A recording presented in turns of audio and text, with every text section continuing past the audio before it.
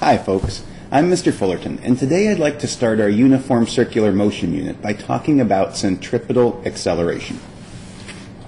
Our goals are going to be to list the conditions required for uniform circular motion, or UCM. We'll explain the acceleration of an object moving in a circle at constant speed, and finally, solving problems that involve calculations of centripetal acceleration. So let's dive right in. Uniform circular motion requires two things: constant speed for an object moving in a circular path. Pretty straightforward conditions for uniform, constant speed, circular motion. Now, is an object undergoing uniform circular motion accelerating? That's a bit of a tricky question. If an object's moving in a circle, even if its speed is constant, its velocity must be changing. Why? Because velocity is a vector. It has a direction. Remember, velocity is a vector. Even if it's moving at a constant speed, as long as its direction is changing, its velocity is changing. And acceleration, if you recall, is the rate of change of velocity. Therefore, if velocity is changing, the object must be accelerating.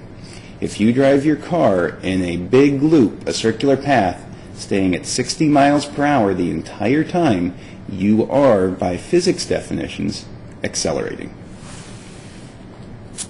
Now, the direction of your centripetal acceleration, or acceleration as you move in a circle, which we're going to abbreviate AC, can be found by looking at the definition of acceleration. Let's take a look here. If we start off with an initial velocity up as we go around the circle, and a moment later we are at a different point on the circle, so moving in a different direction, we have an initial and a final velocity. Our acceleration is going to be related to the change in velocity, delta v, which is always the final value minus the initial value. Well, we could rewrite that to say that that is final plus the opposite of v initial. Now when we look over here at our vectors, if I draw VF as it currently stands, something like that, and then I draw opposite of VI, if VI points up, opposite of VI must point down, then what I get for my resultant going from the starting point of the first to the ending point of the last points in this direction right here. If I were to draw that same vector between our two starting points, I would get a vector pointing right toward the center of the circle.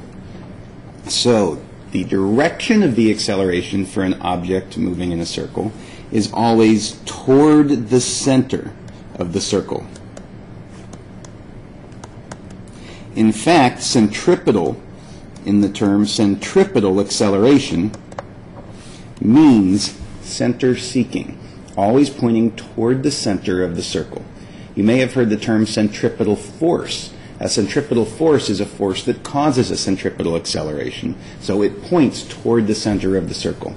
And if you've heard the term centrifugal force, we'll try and avoid that in here. Usually that is a misused term, when in fact centrifugal acceleration relates to different frames of reference as objects move in a circle and is very often misused.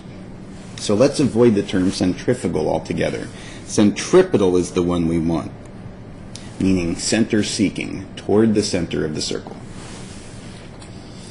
Now, the magnitude of the centripetal acceleration can be found from a fairly straightforward formula.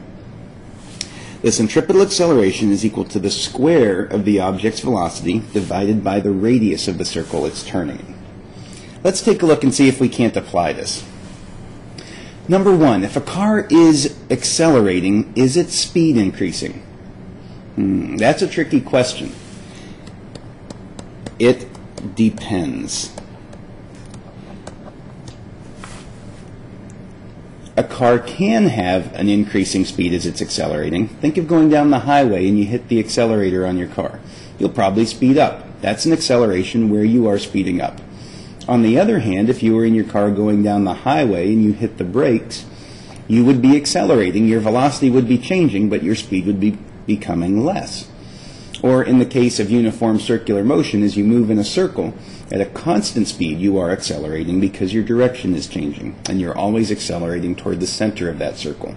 So a couple different scenarios where this could be true or false depending on the situation. Question 2. In the diagram below, a cart travels clockwise at constant speed in a horizontal circle. So this is a horizontal circle. We must be looking at it from the top down. At the position shown in the diagram, which arrow indicates the direction of the centripetal acceleration? Well, to answer this, all we have to remember is centripetal acceleration always points toward the center of the circle.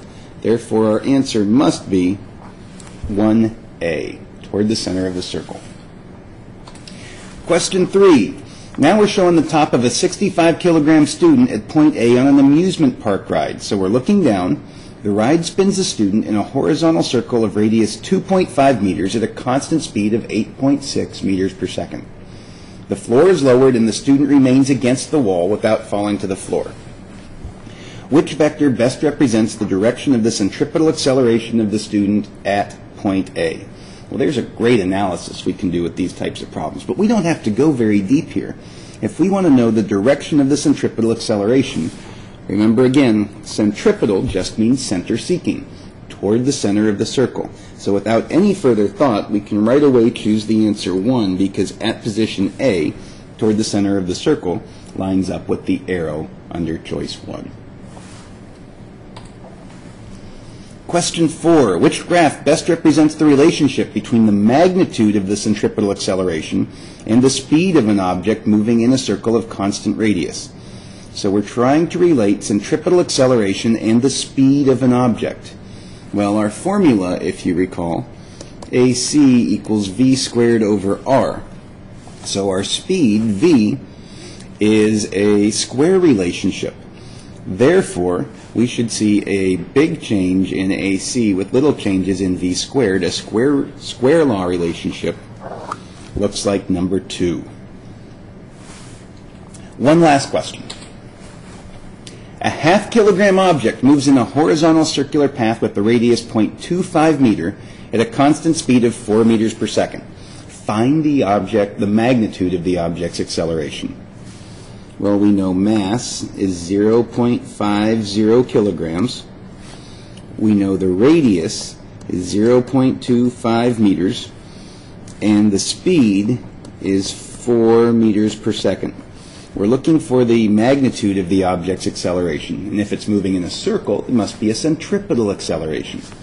Therefore, we can use AC equals V squared over R, which is going to be 4 meters per second squared divided by our radius, 0.25 meters.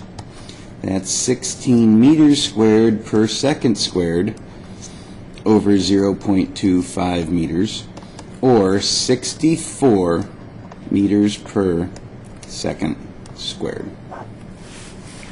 So, a nice short introduction to centripetal acceleration, and we'll follow up with some more units as we go deeper and deeper into the study of uniform circular motion.